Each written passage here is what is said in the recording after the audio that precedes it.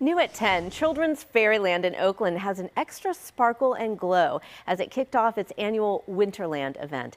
KTVU's Elissa Harrington was there for opening night and tells us that visitors were excited to see the decorations after COVID canceled the event last year.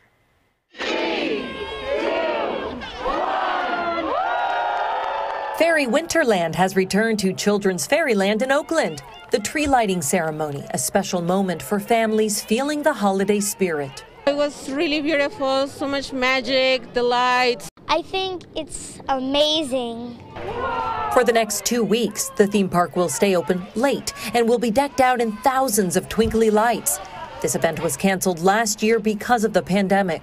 As soon as I heard that it was going to be open for this year, I had to make sure my son had to come to celebrate some Christmas. Executive Director Kimberly Miller said the event includes cultural celebrations of different faiths, scavenger hunts, and diverse holiday displays. We're elevating and lifting up as many traditions as we can through the winter celebration so that kids have an opportunity to learn about it while they're on break.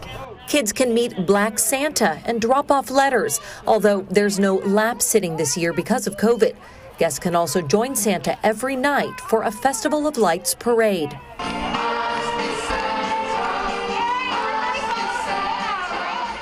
That's really cool because as a minority, it's nice to see a representation of Santa that, reflects more of me and my family. Kids were thrilled to find snow falling outside the bank in Old West Junction.